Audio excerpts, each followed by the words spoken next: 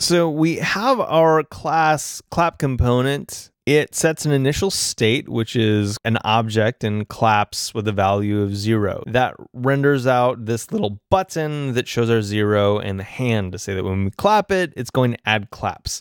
Now that works the first time because we're using set state with this object form where we just replace or merge in the values that we care about. But our button doesn't work any subsequent times that we press it. It always just changes it to 1 because we're hard coding it here.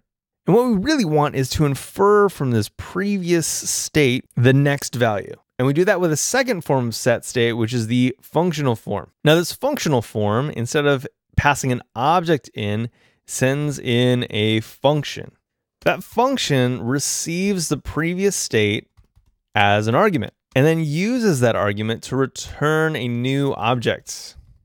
That object uses the property that we're interested in changing and then grabs that value off of the previous state and transitions it in some way. In this case, we're going to add 1 to it.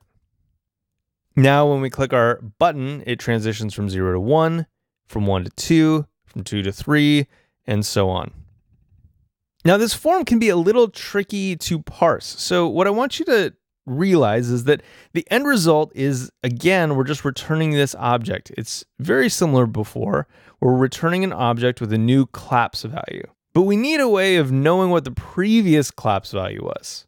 And we do that by wrapping this whole thing in a function that takes that previous state as an argument when called. Now, this can be a little tricky to understand, so I'm going to cover the concept in more depth. But for now, I'd like to actually change this syntax a little bit so it mirrors more the modern style that you are likely to see. We can remove this function keyword and replace it with this arrow.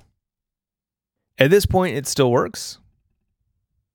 And then we can take away this block and return and replace it with this more terse parentheses. And again, the whole thing still works. So we're still doing the same thing. We have an anonymous function that returns an object that transitions the claps value using the previous claps plus 1.